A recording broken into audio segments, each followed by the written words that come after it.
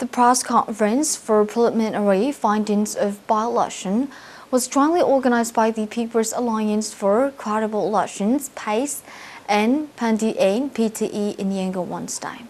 Two organizations, PACE and PTE, deployed 12 long-term observers to monitor the campaign environment in the by-election areas.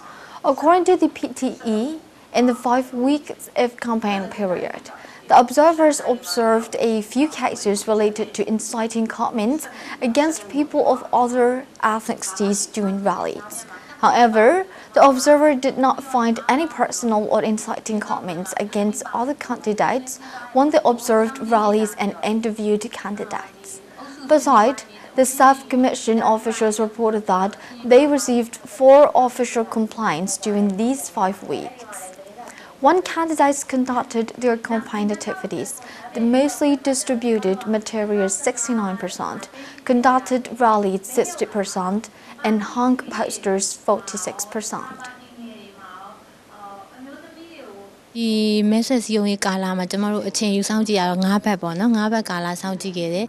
announced the initial findings of research for upcoming by-elections related with campaign period. We also prepare to monitor results and long-term observers for the upcoming by-elections. We will release the final report for the by-election 2018 for all detail after the election. This is the initial report, so we plan to monitor the campaign environment until November 2. The director of Pandiane also pointed out less participation of women in the coming by-election process. We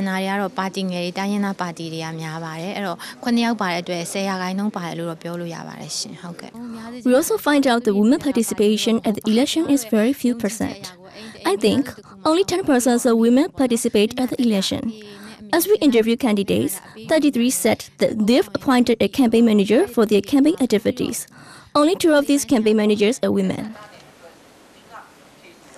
Starting from September 3rd, PACE and PTE deployed 12 long-term observers to observe campaign activities, inquire about officials' complaints, and monitor whether candidates follow the code of conduct during the campaign period in 12 vacant constituencies, where by-election will be hosted on November 3rd.